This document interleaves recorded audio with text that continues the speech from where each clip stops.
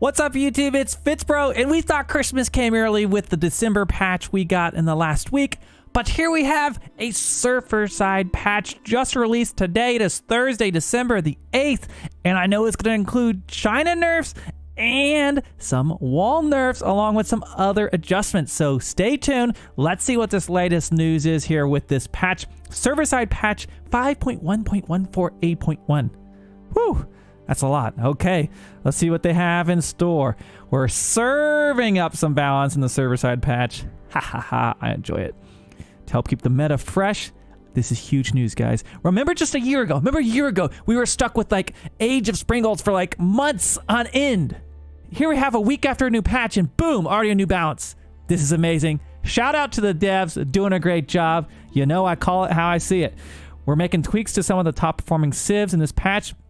You'll find that it'll make more time to build walls and defensive structures, a few adjustments to the Chinese and other balance changes to Malians and Mongol civilizations. Okay, read more. Let's see what we can find out here. Okay, balance changes. Stone wall cost has been increased. So this is a nerf for stone walls. Has been increased from 50 stone to 20 stone. Stone walls are a very powerful option for shutting down raids. We wanted to their cost to more closely match their effect in the game. So players have been saying for a long time, stone walls are too impactful. Now they're going to be more expensive, so that should help decrease them a little bit, but it still won't stop you from building them if you want to do them. They're just going to cost a little more. Civ-specific changes. The Chinese. Hope it says nerfed across the board. Fix an issue where fortifications were not properly built 50% faster. So I'm very nervous if that means that they're going to build even faster, or the fact that they were building faster than they were intended to. I'm not entirely sure what they mean by that line, but I see these bullets after it, so maybe this is exactly what's happening. Stonewall build time increased from 8 seconds to 10.5. It only feels like, 2.5 seconds, but that times, each villager, how long it takes to build things, like that stuff does add up. Palisade walls increased from 2 to 2.5. Keeps build time increased from 1 minute 45 to 2 minutes. That's a huge change for Keeps. Outpost build time has been decreased from 45 to 40. So some adjustments across the board with how quickly Chinese will be building fortifications. Is going to be enough? Not enough? Too much? I think China can go with a little bit of a nerf. So I'll say this is probably going to be a step in the right direction. Song Dynasty Villager bonus changed from 35% reduction in time to 33%. Okay, the small change, this means villagers will build in 15 seconds instead of 13 seconds. Again, a 2-second change.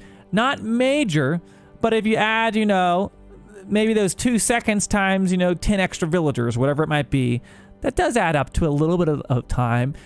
I don't think that's really going to be going to shut them down, but it will certainly make them a little bit weaker, and maybe it'll be just right. Maybe it'll be just right. We noticed the town centers were more difficult to build. As we made them more difficult to build, it basically buffed the Song Dynasty since you didn't have to really...